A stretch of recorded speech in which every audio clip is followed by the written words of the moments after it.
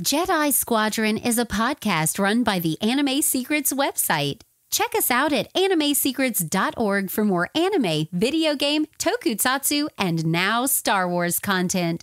Remember to follow us on Spotify, Apple Podcasts, YouTube, or wherever you listen to podcasts today. Hello, new Padawans, and welcome to the Jedi Squadron podcast. Here, you will be taking lessons in the many pieces of the Star Wars universe, whether it be the movies, animated series, video games, comics, and etc. This is your training into becoming a Star Wars fan as part of the Jedi Squadron. May your training go well, and may the Force be with you, young Padawans. What is going on, Star Wars Nation? This is the Jedi Squadron podcast presented by animesecrets.org, and I'm your host, Nathan Desai, and today I'm here by myself to give just a very quick reaction to the new Season 3 trailer for Bad Batch that just was released earlier this week.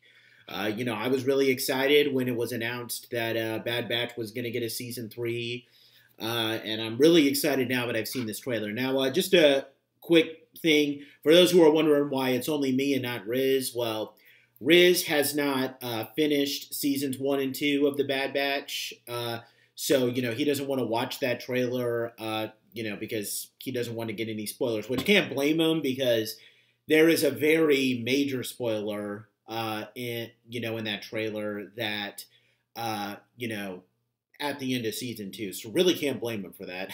And I'm not going to mention that here because he's going to have to listen to this when he edits it. So, not going to spoil that. But with that being said, I have watched both seasons of The Bad Batch, and to kind of give a bit of a preview on what my thoughts are on both those, a preview without going into too much detail, because Riz and I are going to be reviewing the other seasons of Bad Batch. The Bad Batch is, kind of it's good, in my opinion. I feel like when the show is really good, it's really good. Like, it's awesome. It's like, it has some of my genuine favorite moments in Star Wars animated content. That being said, I do get the criticisms that, there's a lot of filler episodes and, the filler episodes can be very formulaic, so I kind of understand that. But when it does hit on the deep stuff, like, namely the whole, story behind, the clones being phased out, now that the Clone Wars are over and, all that, like when it hits that deep stuff, it is some of the best content ever. Like, I would probably say that some of those episodes are better than, like, almost the entirety of the stuff that we get in Clone Wars Season 1. So this is a show that at the end of the day does deserve to exist. It's still great when it's great. When the filler episodes are there, it's, I could take it or leave it, but at the same time, it's not, it's not horrible, in my opinion. So, yeah, I do like both those seasons, and I'll go into more detail when Riz and I review those two seasons. But with that being said, as far as the Season 3 trailer is concerned, I really enjoyed it. And one thing I want to say right from the starting gate, there's the opening scene where Wrecker and Hunter, and if you look very closely, you can actually see Crosshair in the, behind him, which is interesting because, most people should know, Riz probably knows this since he's seen early Season 1 of Bad Batch, but Crosshair is not supposed to be working with the Bad Batch. So to see Crosshair there, and it could be someone just wearing Crosshair's armor, but it's there, but just wanted to get that detail out of there. They're being chased by an LAAT gunship, and they're driving a clone turbo tank.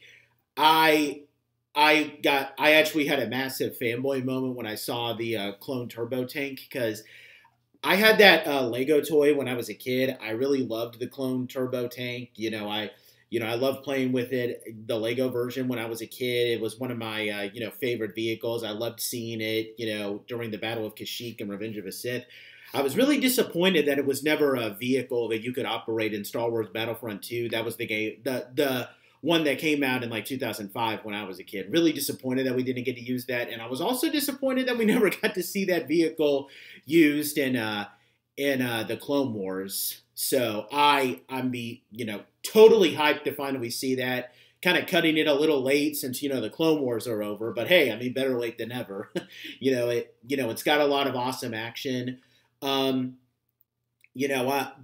I think the big thing that I'm kind of taking away with this season is that I feel like, and especially with some of the dialogue that Rex speaks about how the war being over should have meant the end of the deaths of all their brothers, the clones, and it didn't happen.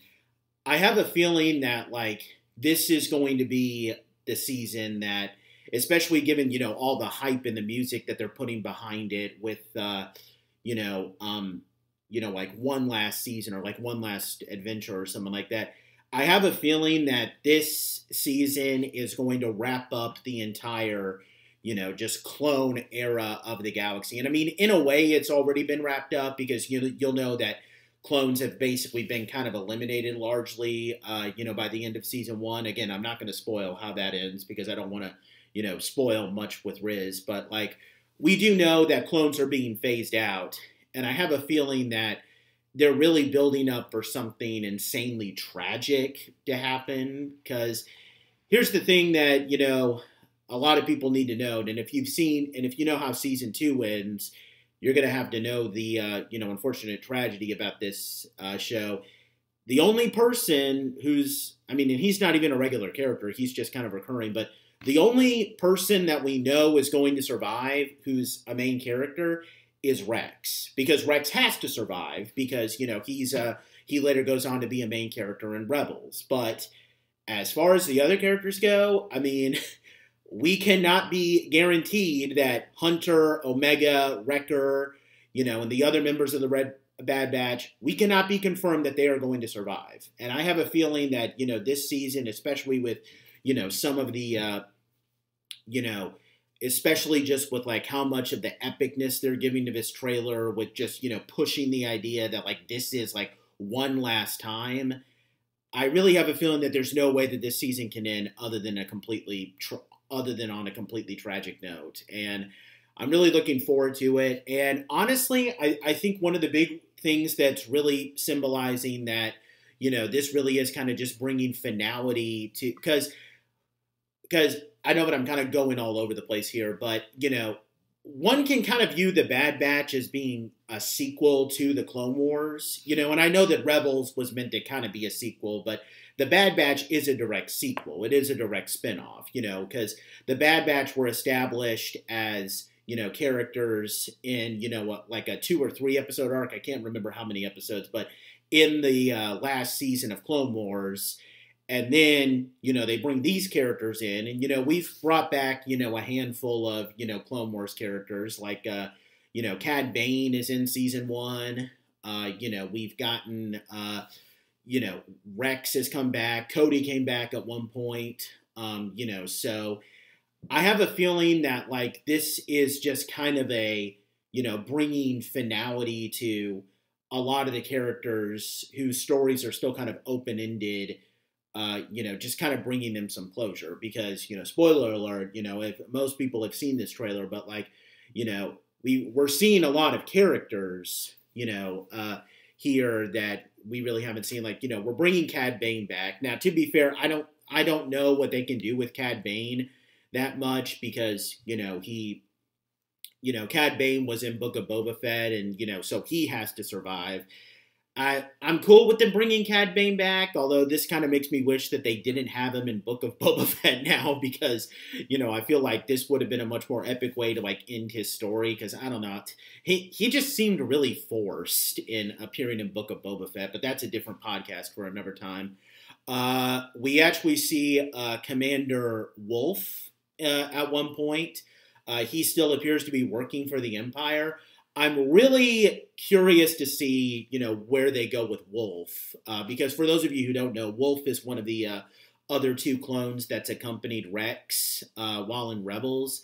I'm really curious to see, what they do with Wolf, because when you see him in Rebels, you get the idea that he never executed Order 66. But here, I feel like we're going to get more of a story behind him. Hopefully, both him and Cody, for that matter, because Cody, has like one episode in season 2 where we give him a lot of development. I'm kind of hoping that we get some closure for Cody's story, but we also get a lot of clarity on like what happened to Gregor. No, not Gregor. Wolf. While in between the execution of Order 66 and like what led him to eventually, getting his inhibitor chip removed, so that he can, line up to where he is in Rebels. Really looking forward to that. I'm glad that they're bringing Wolf in. I don't think I saw Cody in this trailer.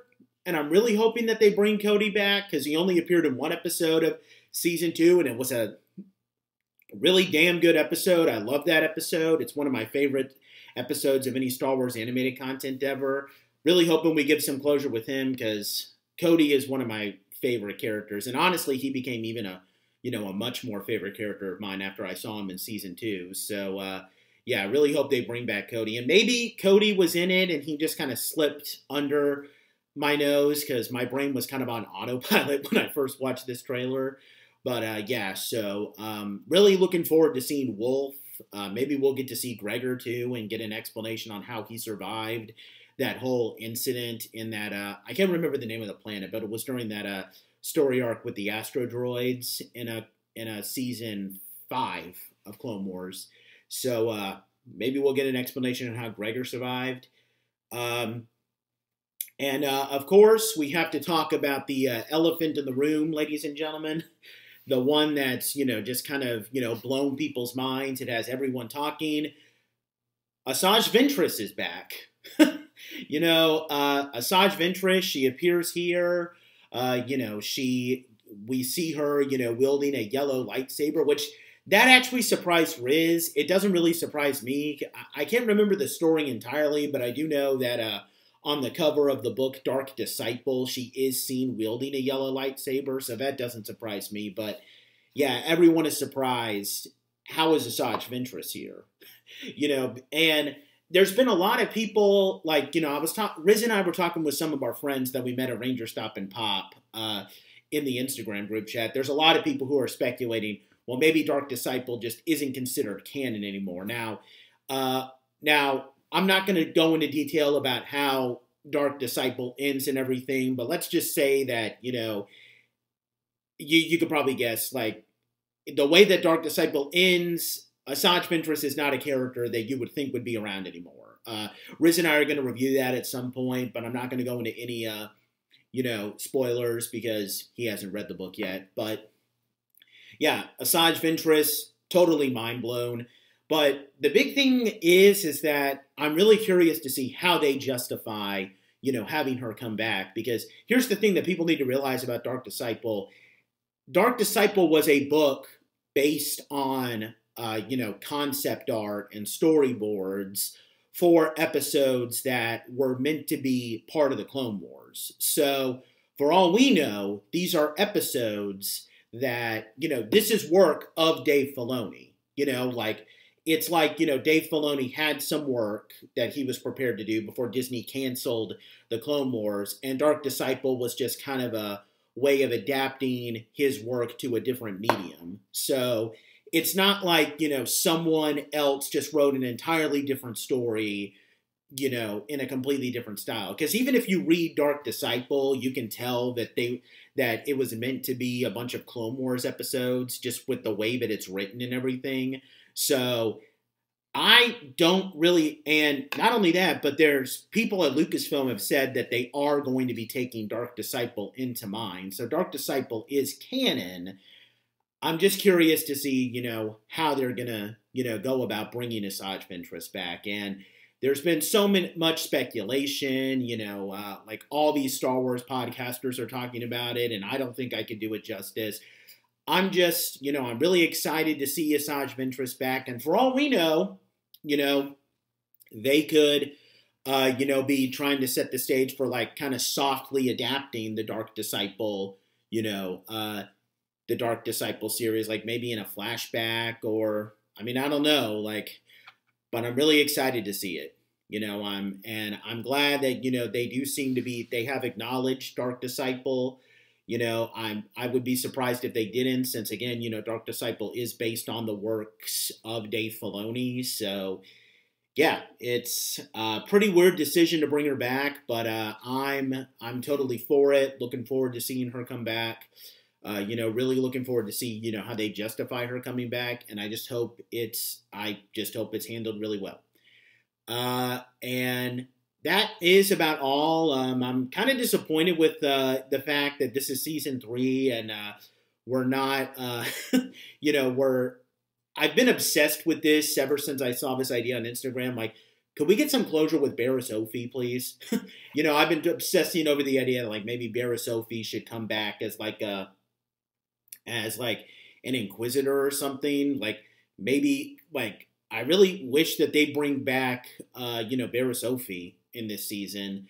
That's just a personal thing of mine, and who knows? I mean, maybe they'll bring out Barriss Offee, in a it's just a way to surprise us, because I mean they never showed Anakin in the trailers for Ahsoka, so I mean I don't know. I'm gonna cross my fingers, but I'm not gonna.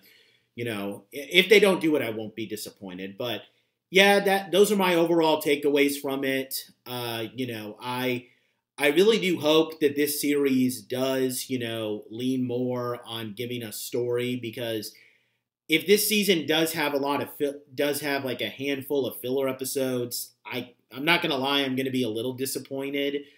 I mean, in the previous seasons, the filler episodes were fine, but with like how season 2 ended and how and how like so much and with all the emphasis they're putting on with like showing new characters, I really don't see how they could have filler episodes. But so I'm really hoping for it. And if this season does really just kind of all I'm asking for is that if they really do intend to end the whole like clone story and the clone era of the Star Wars universe with this show, at least have it go out with a bang. That's all I'm requesting, and that's all I'm going to say. Really looking forward to season 3 because, I'm a fan of the Bad Batch. I really like these characters. Really looking forward to seeing them go through one last hurrah. And I think we're going to have a lot of fun. Now, just a bit of a disclaimer here. We don't really know when we're going to be able to put up the podcasts for the Bad Batch, because first of all, Riz needs to finish seasons 1 and 2 before we do seasons 3. And not only that, but we have some issues coming up in our personal lives that might hold back our ability to podcast for a couple of months. But I can assure you that when we are able to podcast, we will get the, season 3. We will get the seasons 1, 2, and 3 out. And then after that, we can hopefully transition to the doing the Clone Wars and, the Clone Wars series and, talking about some of the other Clone Wars legacy stories. So, yeah, that's about it. That's about it. Pardon me. Really looking forward to season 3. It was a great trailer. It's got me hyped. It pretty much did its job. Now, hopefully the season will be able to be just as good as the trailer. With that said, I thank you so much for taking the time to listen to this podcast. If you're watching this on YouTube, please like this video and subscribe to the channel if you're not already subscribed. Leave a comment down below, with any commentary you have. If you're listening to this on Spotify or iTunes, we love you guys. Leave a review, leave a, rating out of 5 stars. And you can reach out to us at animesecrets.org for, any commentary you want to give us. You can also check out our other podcasts, the Animated Classified and Toku Secrets podcasts. And that is about it. Once again, I thank you guys so much for taking the time to check out, to listen to my reaction. I'll see you guys next time, whether it be Riz and I reviewing one of the original trilogy movies or me doing another one of my novel reviews. But until that time, you guys stay safe. We love you, and may the Force be with you.